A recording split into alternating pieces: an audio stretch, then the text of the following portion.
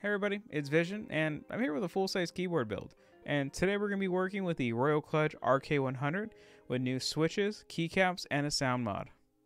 The Royal Clutch RK100 is my first full-size keyboard I modded, and man, this took forever.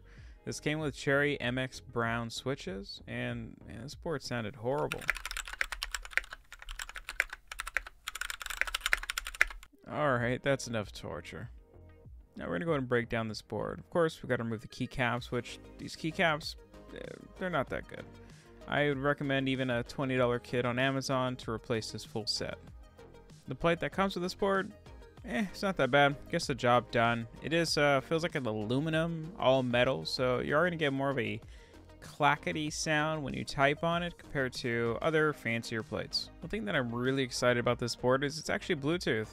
So I don't really have to keep a cable plugged into it, even though I have that fancier cable mod coiled up cable. Having Bluetooth might be a nice feature, but we'll see how it goes in the future. It does come with a battery inside of it, and disconnecting these cables are kind of a pain.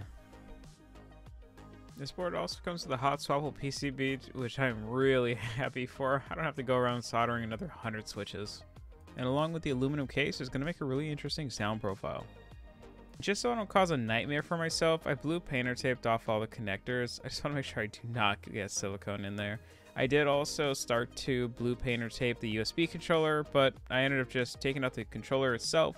The battery I left in because I believe it was mounted by adhesion, and I didn't really want to redo that, so I just added a wraparound or blue painter's tape for the battery. And for the silicone port itself, I'm going to do the same thing I did for my $10 keyboard upgrade and just use the same silicone port. Part A, Part B, 1-to-1 mixture. Now, there is a worry that I did originally have, and that's pouring silicone around the battery. Now, I didn't submerge the battery, so the bottom of it and the top of it is still clear enough, and the bottom of the board is aluminum or metal, so heat dissipation hopefully kind of plays off of that. But of course, I'll just monitor temperatures as I kind of use it over time. Now we're going to cut out the crevice for the USB-C controller. Just did a rough estimation where exactly it's at, cut it out, pulled it out.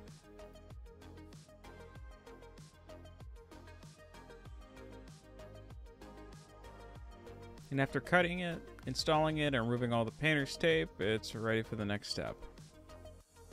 And of course, because this board came with MX brown switches, I'm going to remove all of them and throw them straight into the trash.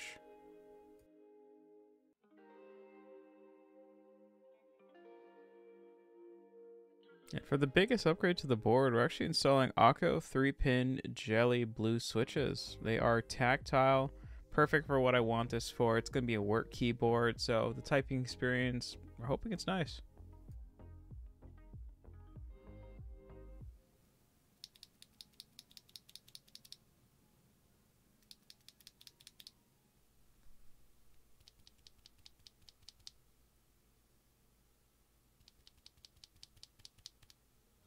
One interesting thing about this board is the switch actually comes with a 2-stage spring, which gives it a different feel than normal ones.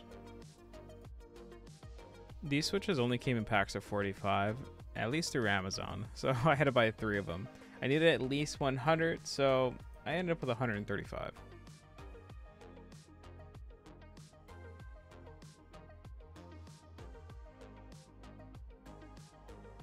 After taking apart all the switches, I barely had any fingernails left.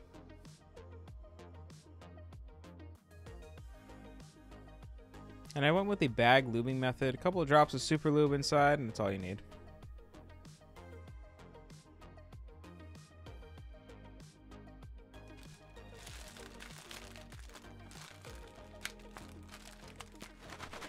And of course, we use some Krytox 205 grade 0.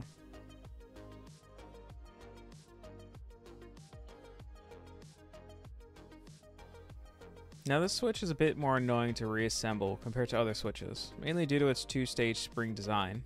It's a lot longer than normal MX type switches, and placing the stem with its boxy design along with the top part of the switch takes a bit more accuracy. It took a bit to get the flow of it, but it did take me around 3 hours to complete.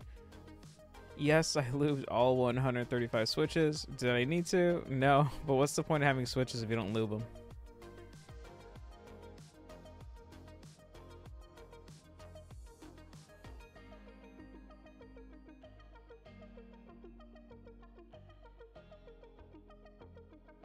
And after those 3 hours, I was pretty done.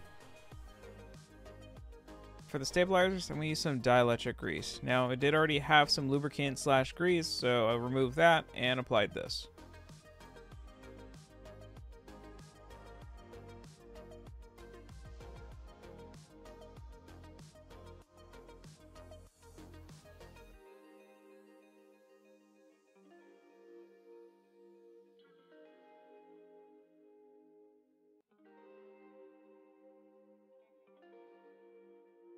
For the keycaps, I really wanted to get something that complemented the board with the case and also the switches, so I ended up getting the Epomaker Polar Bear. It has 146 keys in this set, and I think it works really well.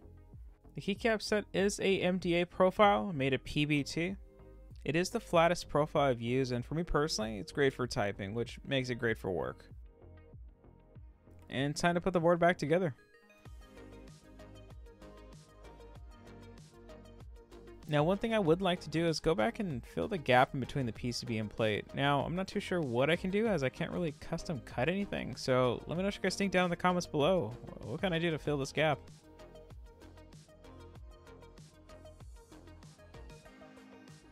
One thing I have to get up to for this plate is its fitment is pretty on point. I didn't have any issues with any switches actually staying in the board or staying into the plate.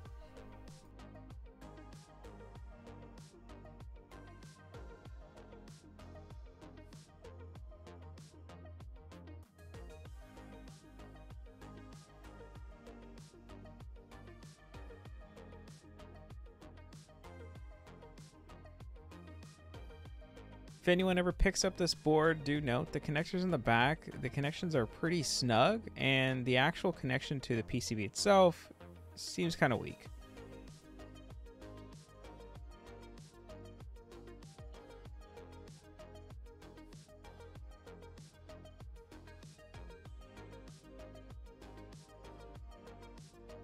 And time to install those keycaps. And the one nice thing about these switches too is because of the boxy design, I feel like they're a lot more stable when you actually install the keycaps.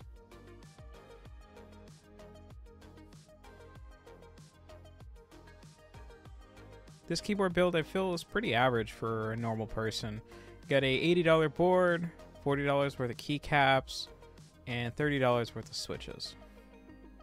I ended up really liking the sound profile and really happy to use it for work too. I was before using a 75% keyboard, GMMK Pro, but I really like the number pad and the format makes it stand out a bit more compared to other keyboards.